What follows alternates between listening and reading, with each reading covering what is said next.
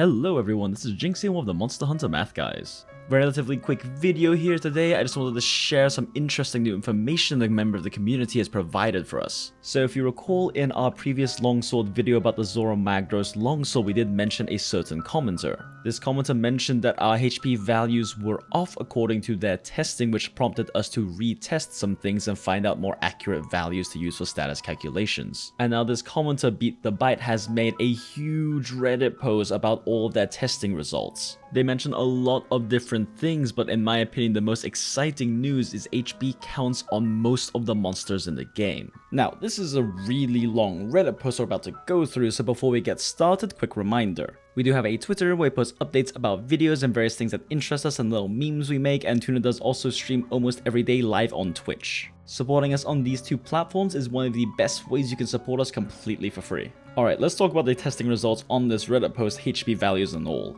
And of course, the Reddit post will be linked in the description if you want to read through it yourself. And keep in mind, BeatTheByte est français, so there are possibly going to be translation issues. Alright, let's go ahead and run through this top to bottom. So first off, as BeatTheByte mentions in the Reddit post, you do need to take this with a grain of salt because it is all manual testing and it's simply not as precise as real data mining. So BeatTheByte starts off by talking about their methods, which are pretty simple archaic testing methods, which is just running a lot of different tests, comparing those figures to the ones we had in vanilla Monster Hunter World that were data mined, and then also damage counting every single bit of damage done in TA runs, which is impressive. I can say that I have done this kind of manual damage counting before, which is not easy and very laborious, so huge props to BTB. So first off, for testing data, BTB covers damage dealt by the players. Now they mentioned dealing less damage than compared to low rank or high rank, around 11 to 20% according to some tests say 15%, some of our testers have said 30%, but this does line up with our testing in that there is in fact a master rank defense mod for monsters. I haven't done any personal testing on this yet, so I don't want to state any definitive figures. But yes, there is a master rank defense mod, which is why you will be dealing less damage in master rank than compared to say the training pool or high rank or low rank monsters. And when you combine this with much higher HP pools and much higher flinch values, this is what makes monsters take so much longer to kill in master rank.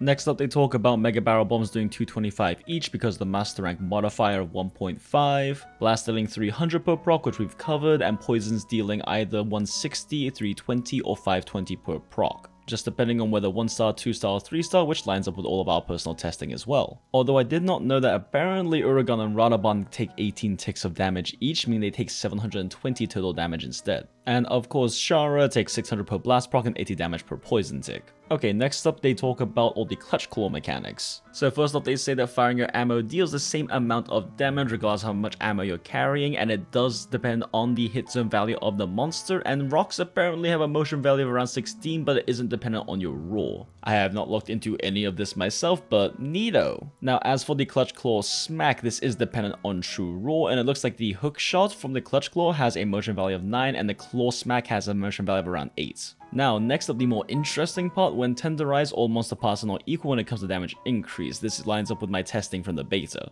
Now, they mention a few things, but the most important part is the edit at the end. So the Reddit user Last Zergling points out that there is an actual math formula for it, which I always assumed to be the case. So to quote his comment, the clutch claw tenderized formula is x plus 100 minus x divided by 4, where x is the original hit zone value. This is very interesting because it does line up with what little testing I have done on it. However, I need to do quite a bit more testing to confirm the formula is accurate. But yes, definitely something I will be looking into. Now let's talk environmental damage. According to BTB, environmental traps are still the same, 5% of health for any rock drops, and Dragonitis spikes are 8% each. And Shower Big Rocks are 16% each phase, which makes sense because the final boss monsters tend to take twice as much damage from various different things. Interestingly, Turf Wars have apparently been nerfed and are now only 10% of max health instead of 15% from high rank. I cannot confirm any of these numbers, but the 5% and 8% for Dragonator and Rock Drops does line up with my personal testing. Now, for Wall Knocks, which has been introduced with Iceborne because of the Clutch Claw, there are apparently 3 different damage levels you get that depend on the stamina of the monster. So if a monster is close to full stamina, like at the beginning of a fight, it's 2% of max HP. Once they are tired, it's 2.5%. and once fully exhausted with the flat heartbeat underneath of their icon in the minimap, it's 3%. And apparently Shara only takes 2% from wall smashes, but I'm also pretty sure Shara doesn't get exhausted. I could be wrong though, but regardless, interesting test results. Alright, let's talk about the bulk of this post, which is going to be the monster's HP. So BTB says they get around a 3.2 increase over the high rank versions, which does line up with our testing as well. According to BTB's testing, 2-player scaling is now 1.7 times and 2.5 times for both 3 and 4 players. Now the most interesting part of this to me is that apparently this applies for arenas, so they are now scaled to solo runs if you go there alone. Off the top of my head, I can't really think of any arena weapons that are necessarily worth getting. However, this is still very interesting and something I'm definitely going to look into. And as per they did in high rank, the arena monsters also do have less total HP. In particular, the event Garuga arena apparently only has 50% base HP, making it really good for farming hero coins. Neato. Now finally, before we get into the actual HP values themselves, in low rank and high rank monsters did all have 5 possible HP rolls. These were set at one median one, while you had a plus or minus 1.5% or 3% HP value. According to BeatTheByte, this is still the case, but it's plus or minus 0.75 or 1.5.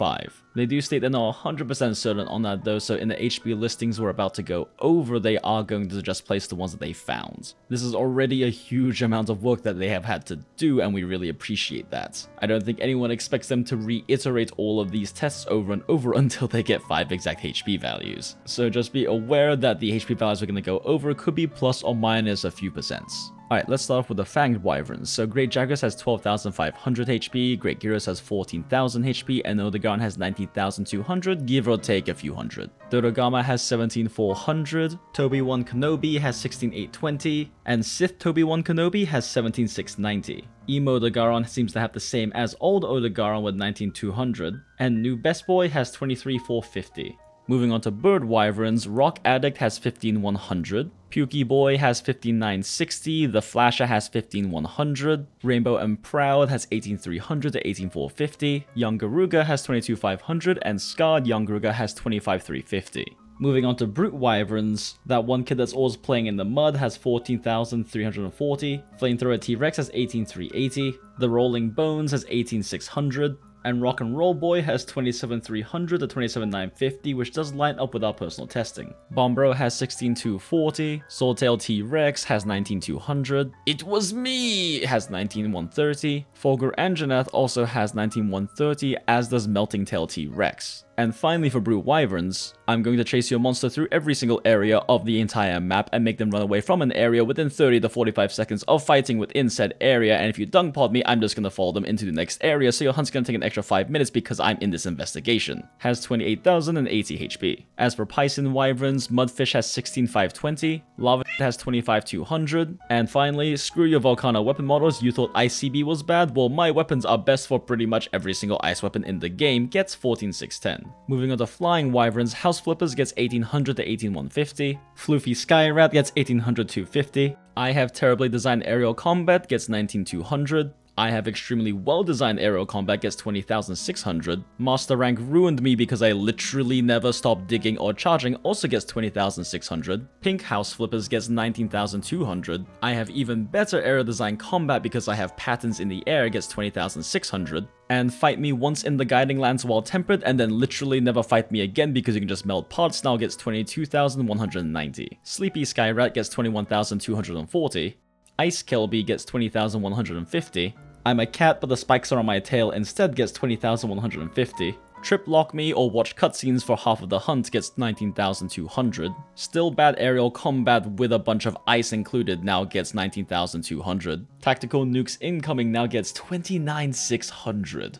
I roar constantly, but I am still a much better designed fight than my counterpart gets 20,400 to 21,260. People Only Love Me for My Tail Cuts gets 21,160, and Zone Galore also gets 21,160. Moving on to Elder Dragons, My Little Pony gets 21,400. If I spawn in Blast Mode, Reset gets 27,500. Mama Teaching You Not to Step in Puddles gets 28,060. Capcom Actually Improved My Aerial Combat got 25,780. My head hit zone values are basically a better training pole got 23,400. Better Bring Your Inhaler got 27,500. Finding Nemo got 25,600. And I'm what 18 the Gigante should have been the entire time, got 25,160. Alright, that is all I got for you on this one, everyone. Thank you as always for checking out the video. If you know anyone interested in finding out how much HP monsters have in Iceborne, be sure to share the video with them. And if you enjoyed the video, be sure to like the video and let us know in the comment below what you think. It really does help. Thank you as always to Honey over on Monster Hunter World for creating and maintaining the tools we use to make sets with. The Iceborne builder beta now has sharpness values, putting us closer and closer to a completed builder.